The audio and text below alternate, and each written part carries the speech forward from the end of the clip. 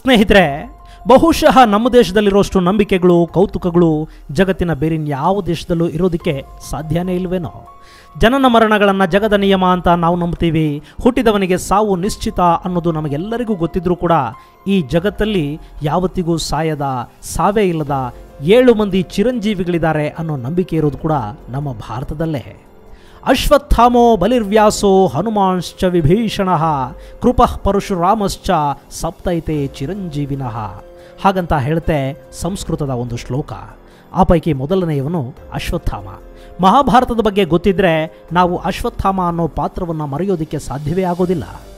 ಆಚಾರ್ಯ ದ್ರೋಣರ ಮಗ ಅಶ್ವತ್ಥಾಮ ಅತ್ಯಂತ ಕಡು ಬಡತನದಲ್ಲಿ ಹುಟ್ಟಿ ಬೆಳೆದವನು.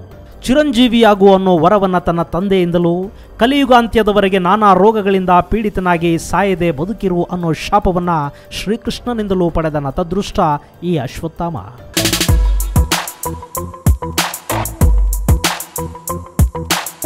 ಧರ್ಮ ಮತ್ತು ಅಧರ್ಮಗಳ ನಡುವಿನ ಸಂಘರ್ಷ, ದ್ವಂದ್ವ ಮನಸ್ಥಿತಿ, ನಿಯತ್ತು ಮತ್ತು ಮನೋಕ್ಲೇಶಗಳ ನಡುವಿನ ಘರ್ಷಣೆಯಿಂದಾಗಿ ಒಬ್ಬ ಮನುಷ್ಯ ಹೇಗೆಲ್ಲ ದಾರಿ ತಪ್ತಾನೆ, ಗೊಂದಲಗಳಿಗೆ ಬಿದ್ದು ತಪ್ಪು ಮಾಡ್ತಾನೆ ಅನ್ನೋದಕ್ಕೆ ಅಶ್ವತ್ಥಾಮ ಅತ್ಯುತ್ತಮ ಉದಾಹರಣೆ.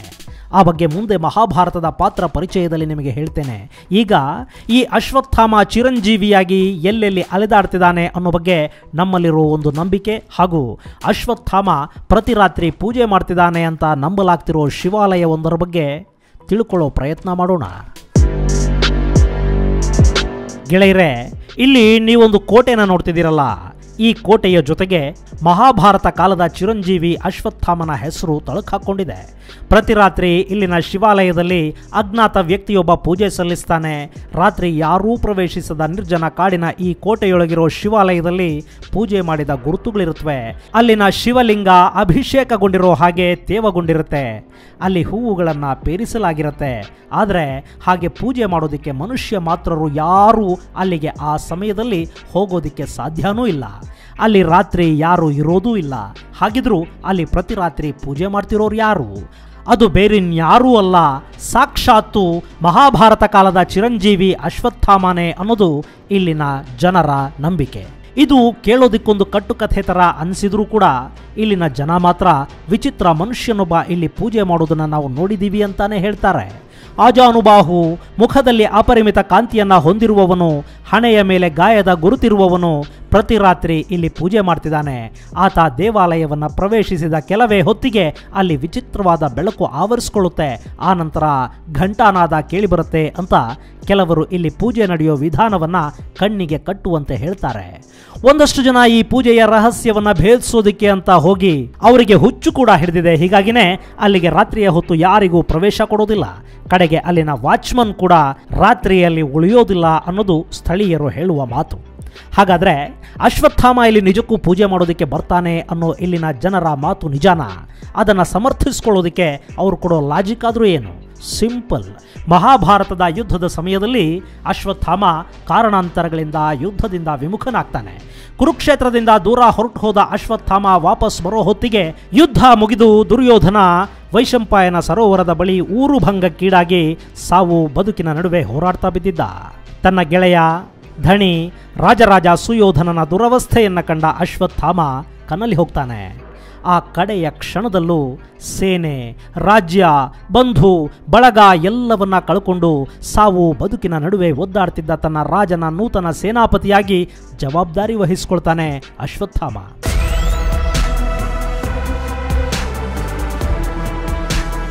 ಪಾಂಡವರನ್ನ ನಿರ್ನಾಮ ಮಾಡಿ ಬಂದು ಮುಖ ತೋರಿಸ್ತೇನೆ ಅಂತ ಹೊರಟವನು ರಾತ್ರಿ ಬಿಡಾರದಲ್ಲಿ ಮಲಗಿದ್ದ ಉಪ ಪಾಂಡವರನ್ನ ದೃಷ್ಟದ್ಯುಮ್ನನನ್ನ ಕೊಂದು ಹಾಕ್ತಾನೆ. ಹೀಗಾಗಿ ಅಶ್ವತ್ಥಾಮನಿಗೆ ಶಿಶುಹತ್ಯಾ ದೋಷ ಅಂಟ್ಕೊಳ್ಳುತ್ತೆ. ಆ ನಂತರ ಕೂಡ ಪಾಂಡವರ ಹತ್ಯೆಗಾಗಿ ಬ್ರಹ್ಮಾಸ್ತ್ರವನ್ನು ಬಳಸ್ತಾನಾದರೂ ಕೃಷ್ಣನಿಂದಾಗಿ ಅದು ಕೂಡ ಫಲ ಕೊಡುವುದಿಲ್ಲ. ಹೀಗಾಗಿ ಭ್ರಮನಿರಸನಗೊಂಡ ಅಶ್ವತ್ಥಾಮನ ವಿರುದ್ಧ ಪುತ್ರಶೋಕಿ ಭೀಮ ಯುದ್ಧಕ್ಕೆ ನಿಲ್ತಾನೆ. ಅವನು ಚಿರಂಜೀವಿಯಾಗಿದ್ದರಿಂದ ಅಶ್ವತ್ಥಾಮನನ್ನು ಕೊಲ್ಲೋದಿಕ್ಕೆ ಸಾಧ್ಯವಾಗೋದಿಲ್ಲ. ಆದರೆ ಅವನ ಹಣೆಯಲ್ಲಿದ್ದ ದಿವ್ಯ ಮಣಿಯನ್ನು ಪಾಂಡವರು ನಾಶ ಮಾಡ್ತಾರೆ. ಉಪ ಪಾಂಡವರನ್ನು ಕೊಂದದ್ದಕ್ಕಾಗಿ ಕೃಷ್ಣ ಕೂಡ ಅಶ್ವತ್ಥಾಮನನ್ನು ಕಲಿಯುಗಾಂತ್ಯದವರೆಗೆ ರೋಗ ರುಜಿನಗಳಿಂದ ನರಳುತ್ತಾ ಬದುಕು ಅಂತ ಶಪಿಸ್ತಾನೆ. ಇದೆಲ್ಲದರ ಪರಿಣಾಮ ಶಾಪ, ಪಾಪ ಹಾಗೂ ಮನೋಕ್ಲೇಶಗಳಿಗೆ ಬಿದ್ದ ಅಶ್ವತ್ಥಾಮ ಹಿಮಾಲಯದ ಕಡೆಗೆ ಹೊರಟು ಬಿಡ್ತಾನೆ. ಅಲ್ಲಿ ವ್ಯಾಸರ ಸಲಹೆಯ ಮೇರೆಗೆ ತಪಸ್ಸು ಆಚರಿಸಿ ಶಿವನನ್ನು ಒಲಿಸ್ಕೊಳ್ಳೋದಕ್ಕೆ ಪ್ರಯತ್ನವನ್ನು ಶುರು ಮಾಡ್ತಾನೆ. ಅದರ ಅಂಗವಾಗಿ ಅಶ್ವತ್ಥಾಮ ಪ್ರತಿ ರಾತ್ರಿ ಇಲ್ಲಿಗೆ ಬಂದು ಇಲ್ಲಿನ ಕಾಡಿನ ದೇವಾಲಯದಲ್ಲಿ ಪೂಜೆ ಮಾಡ್ತಾನೆ ಅನ್ನೋದು ಸ್ಥಳೀಯರ ನಂಬಿಕೆ. ಅಂದಹಾಗೆ ಈ ಶಿವನ ದೇವಾಲಯ ಇರೋದು ಮಧ್ಯಪ್ರದೇಶದ ಬಹ್ರಾಂಪುರ್ ಜಿಲ್ಲೆಯ ಅಸೀರ್ಗಢ್ ಕೋಟೆಯಲ್ಲಿ. ಇದು ಸಾತ್ಪುರ್ ರೇಂಜಿನ ದಟ್ಟ ಕಾನನದ ನಡುವೆ ಇರೋ ಕೋಟೆ. 15ನೇ ಶತಮಾನದಲ್ಲಿ ಈ ಭಾಗದಲ್ಲಿ ಕೋಟೆಯನ್ನು ಕಟ್ಟಿದ್ದು ಅಸಾಹಿರ್ ಅನ್ನೋ ಜಮೀನ್ದಾರ. ಆದರೆ ಖಾನ್ದೇಶದ ಸುಲ್ತಾನ ಈ ಜಮೀನ್ದಾರನನ್ನು ಯುದ್ಧದಲ್ಲಿ ಗೆದ್ದು ಆ ಕೋಟೆಯನ್ನು ತನ್ನ ವಶಕ್ಕೆ ತಗೋತಾನೆ.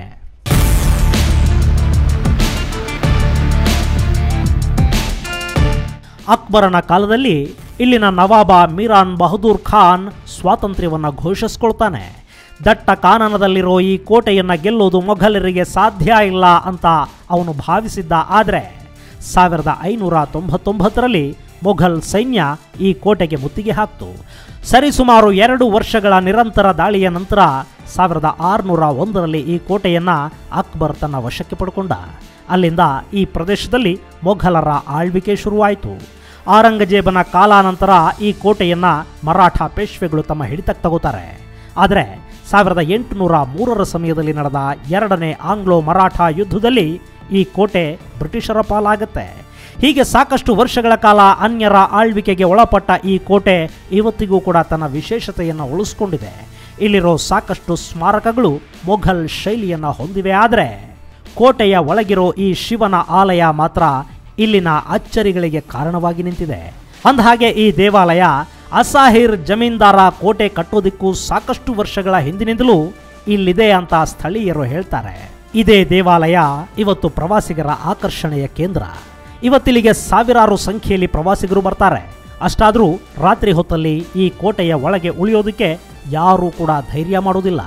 ಇದು ಈ ಅಸೀರ್ಗಢ್ ಕೋಟೆಯ ಐತಿಹಾಸಿಕ ಮಾಹಿತಿ ಹಾಗೂ ಪೌರಾಣಿಕ ನಂಬಿಕೆ. ಈಗ ಅಸಲಿ ವಿಷಯಕ್ಕೆ ಬರೋಣ.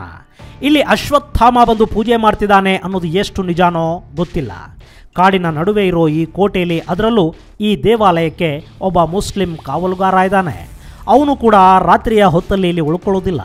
ಆದರೂ ಬೆಳ್ಳಂಬೆಳಿಗ್ಗೆ ಅವನು ಕೆಲಸಕ್ಕೆ ಹಾಜರಾಗುವ ಹೊತ್ತಲ್ಲಿ ಇಲ್ಲಿ ಯಾರೋ ಪೂಜೆ ಮಾಡಿ ಹೋಗಿರ್ತಾರೆ ಅನ್ನೋದನ್ನ ಆ ಕಾವಲುಗಾರ ಕೂಡ ಅಲ್ಲಿಗೆ ಬರೋ ಪ್ರವಾಸಿಗಳಿಗೆ ಹೇಳ್ತಾನೆ.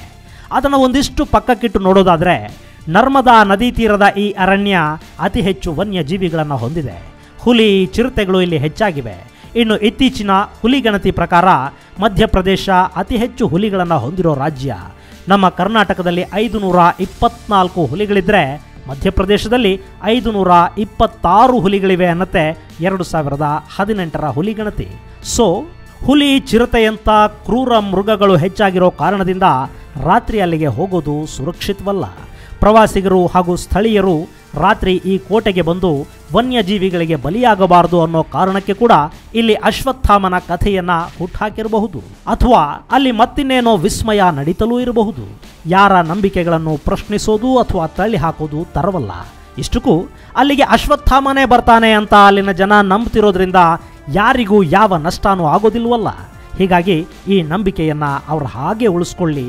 ಸಾಧ್ಯವಾದರೆ ನೀವು ಕೂಡ ಆ ಕಡೆಗೇನಾದರೂ ಹೋದರೆ ಆ ಕೋಟೆಗೆ ಕೂಡ ಒಂದ್ಸರಿ ಭೇಟಿ ಕೊಡಿ. ಅಲ್ಲಿನ ಪರಿಸರವನ್ನು ಅನುಭವಿಸೋ ಅವಕಾಶನ ಕಳ್ಕೋಬೇಡಿ. ಮುಂದಿನ ಸಂಚಿಕೆಯಲ್ಲಿ ಮತ್ತೊಂದು ವಿಶೇಷದ ಜೊತೆಗೆ ಭೇಟಿಯಾಗೋಣ. ಅಲ್ಲಿವರೆಗೆ ಜೈ ಹಿಂದ್, ಜೈ ಕರ್ನಾಟಕ.